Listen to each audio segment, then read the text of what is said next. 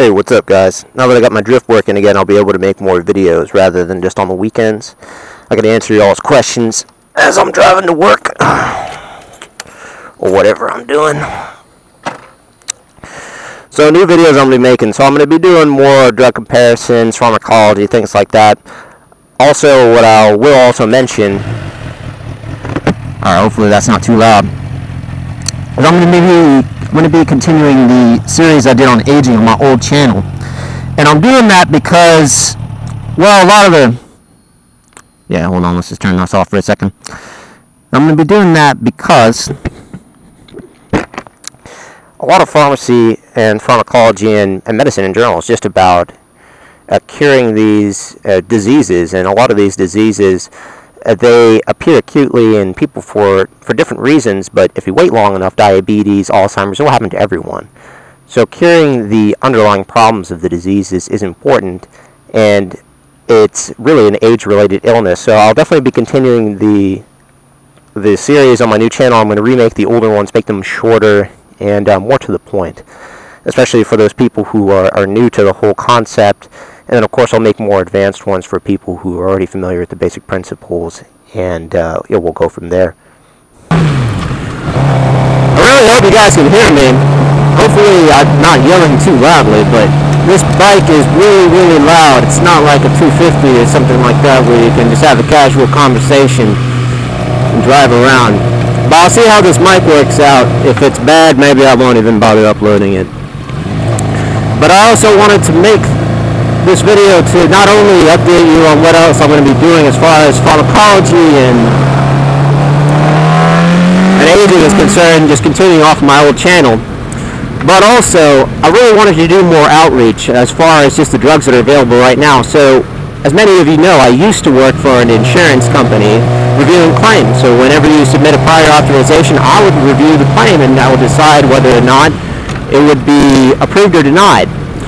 So now a lot of what I do is basically I work on the opposite ends. So what I do is I work at a hospital now, and people have cancer drugs, hepatitis C drugs, all kinds of very rare conditions, and they're very expensive. And of course, they don't make it easy for it to be covered. It's a lot easier to deny something than it is to approve. If you want to approve something, it has to be submitted exactly correctly, and more often than not, you're going to have a situation where you've got people that meet the criteria, but because the doctor's office did not submit it correctly, and I don't blame the doctor's office at all. It's, like I said, I used to work at a hospital before I worked at an insurance company, and I thought I knew a lot about prior authorizations, getting stuff approved.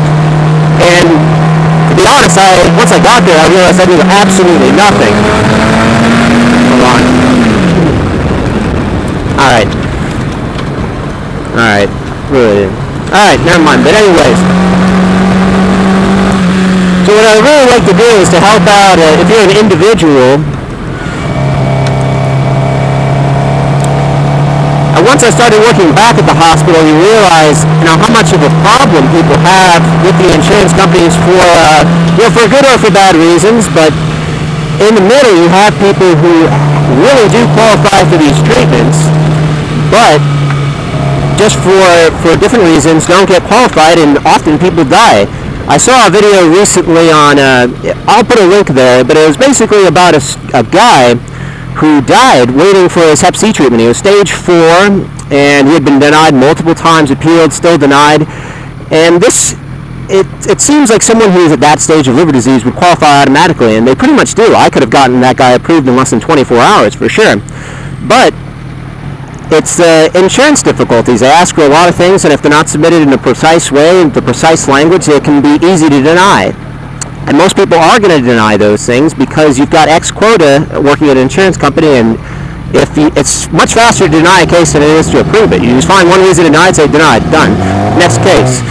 So really what I'd like to do is to, like I said, have an outreach where I'd be able to help people say, hey, I'm having trouble getting this drug approved, and I can look into the case and say, well, here's how you would approve a drug like this, or here's a process. So whether you're an individual or a doctor's office, I can give you a better idea of what that process involves, and be able to, you know, get you the medicine you need so you don't die like this guy. And I had a very similar case when I started working in the hospital. We had a guy who, he was stage 4, so he was basically as much damage as you can get before you die.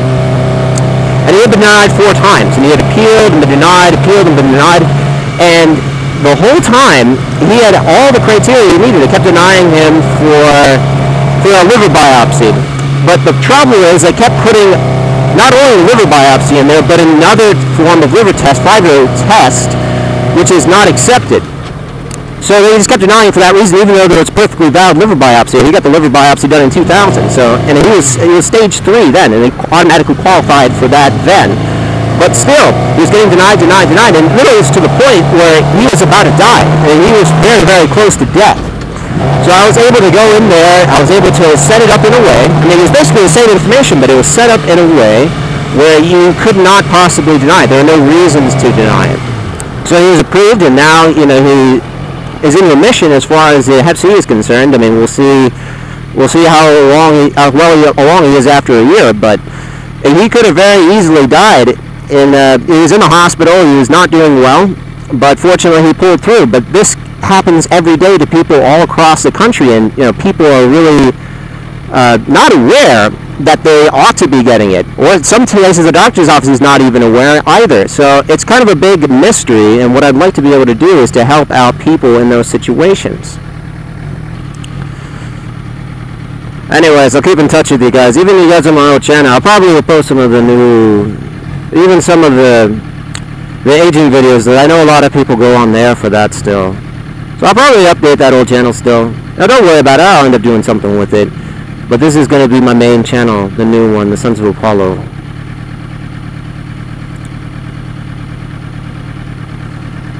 So anyways, I hope you guys are doing well.